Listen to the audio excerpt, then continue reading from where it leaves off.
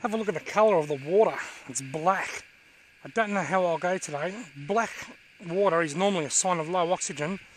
It's been very windy lately, and all these gum trees, would have been losing lots of leaves into the wind, and those leaves are falling into the water, and we can see a lot floating on the water now. And those leaves break down and release tannins, which deplete the oxygen. So the water could be a bit low in oxygen. Then again, it's quite a big waterway. It's very deep down low, so there could be oxygen down there that gets regulated around. It's a bit hit and miss. There's only one way to find out whether I can catch a fish in this black, inky coloured water, and that's by trying. Because the water's black, it's reasonably clear. I can see nearly 2 feet into the water. I'm going with this, which is a striped tiger nymph. If you look down here, this is the Lumo. These Lumo nymphs actually glow in the dark. So I'm thinking, if I hold it up in the bright sun, then cast it out into that dark black water, well then they should stand out like dog's balls on a mouse.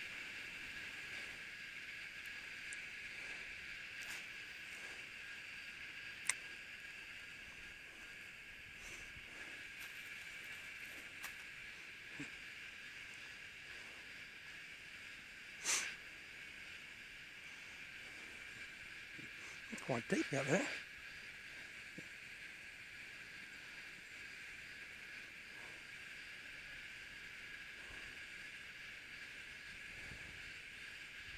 Got him. Oh, he said it again. Got him. There we go. Oh, not a bad fish actually. Bigger than what I was expecting anyway. There we go. Significantly larger than what I was expecting. Quite blunt. Right. Here we go, folks. Look at that. A lovely redfin or English perch. Absolutely beautiful colours on him. Look at the black water he has come out of. The water is clear, which gives him the nice deep rich colours, but it's also black, which gives him that real dark appearance. I caught him on the striped tiger nymph. Nice little redfin. See you, buddy.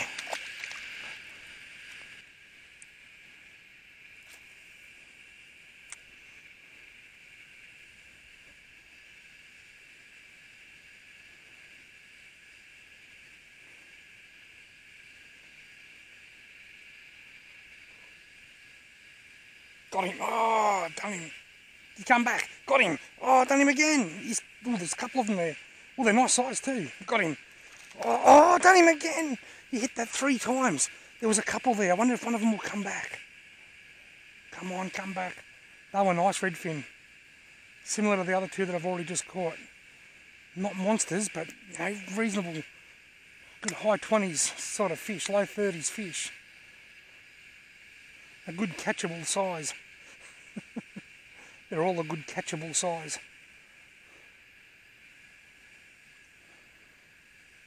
I think I might have had him on for too long that last time because he ain't coming back. He's a Lido fish. Redfin missed the lure that day he left the shack. But he hit the lure too hard and he ain't coming back. Bum, bum, bum, bum.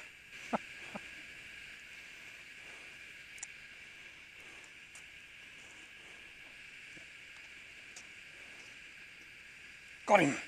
Yes, he hit it on the sink. Yeah, baby. He hit that as it was sinking. Get out of that log. What a nice bloody redfin, actually. Going to lift you straight up here onto the high bank, mate. Some people will growl because I haven't wet my hand, and some will growl because I'm putting you back. Have a look at that. What a lovely little redfin.